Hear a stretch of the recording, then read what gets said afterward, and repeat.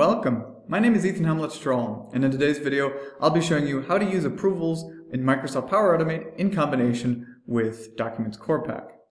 This video serves as a visual guide to an article that we offer on our website, so if you'd like to check out that article and our website itself, please make sure to check out the video description down below.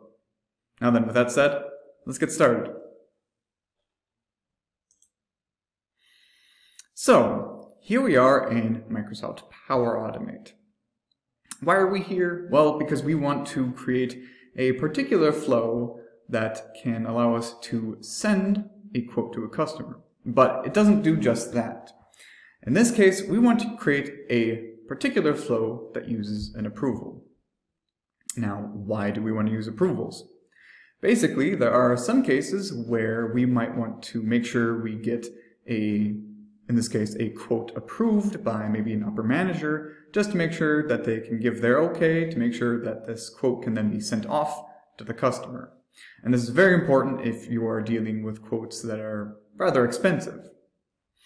In our example, we have a quote that we want to send to a customer that is over $15,000 for its total amount. And when it comes to sending quotes of that expensive, it's good that we make sure we get this approved by somebody. And so we're going to be constructing a flow that basically does that. After a quote is activated, we'll create the email, then we'll get this approved by somebody, and then once it gets approved, that email will then be sent off right to the customer. And of course, if the quote is less than 15,000, then we can just send the email as is. So, as you can see, we're already here in Power Automate, and I've already got a flow started. This flow is called Generate and Send Quote and check if it's over 15,000.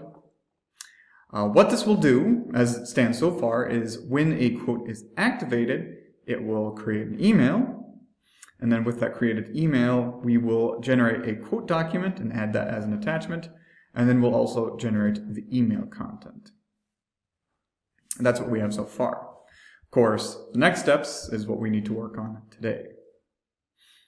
So, let's start adding those extra steps. So first, we want to add a step here that is a condition.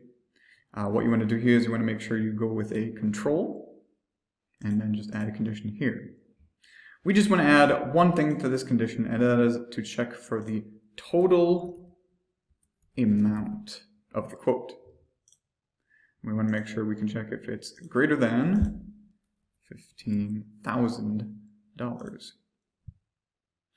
Now, if yes, we want to move on to our approval, but if no, we want to just create a regular email or send the email and send it off to the customer.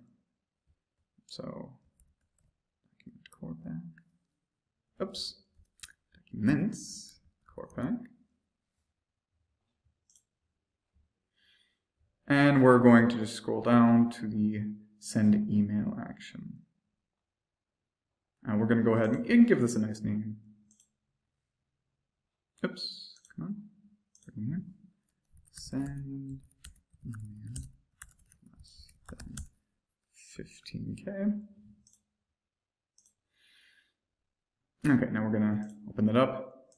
And what we're going to add in here is the email that we have already created. And then we want the sender ID to be the owner. And then we want the row ID to be the potential customer of the associated quote, customer value.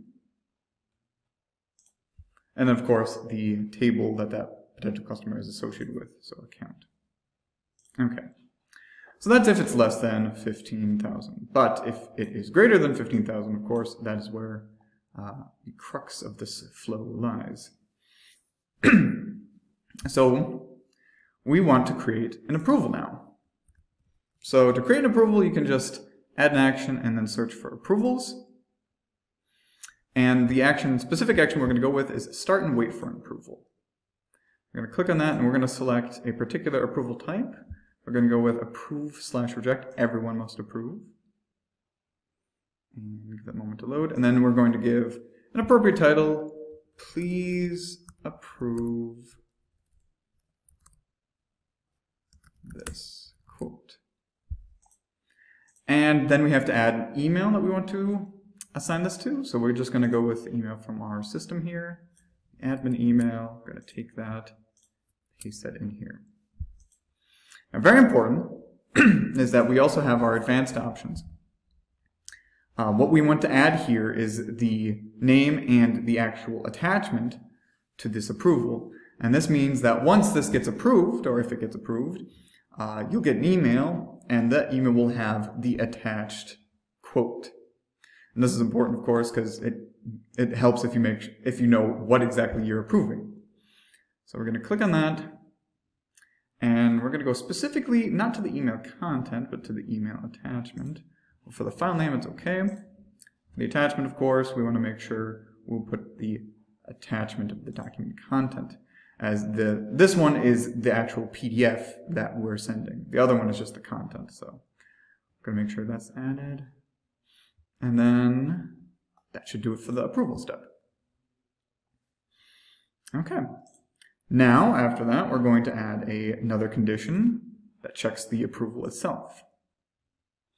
So the value that we want to add is the outcome. And we're going to go with contains approve. Okay. And so we're going to say, we're going to call this check if approved. Oops. Approved. Okay. And if this is not approved, then we're going to leave it as is. We're going to do nothing. But if it is approved, then we're going to go ahead and send that email. So we're going to go to documents. Oops. Core. Back. And the email we're going to send is basically the same one that we created earlier. But of course, this time, this is connected to the approval. I'm going to rename this send email if approved. And then, of course, we're going to add, oops, come on, I'll put myself here as well. Email.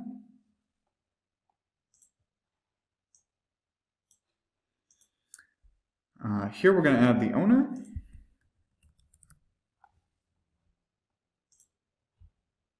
And then for the row ID, we want to, come on.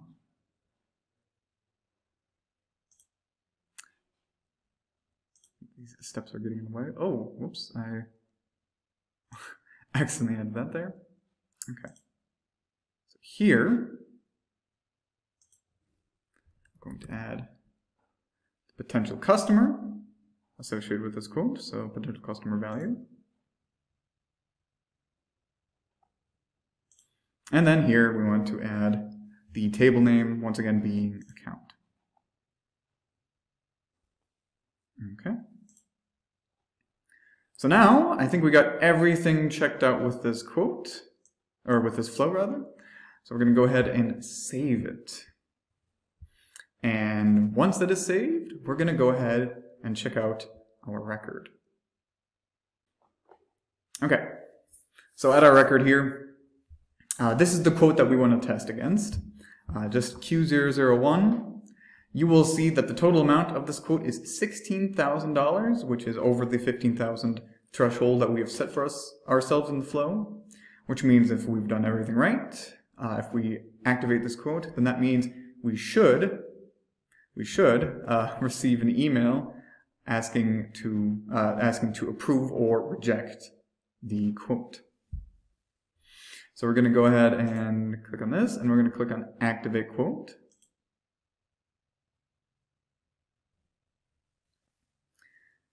And now we're going to go over to our email. And if everything's done well, then we should be seeing an email in this inbox here in just a second. So I'm going to go ahead and jump cut to when we get that email.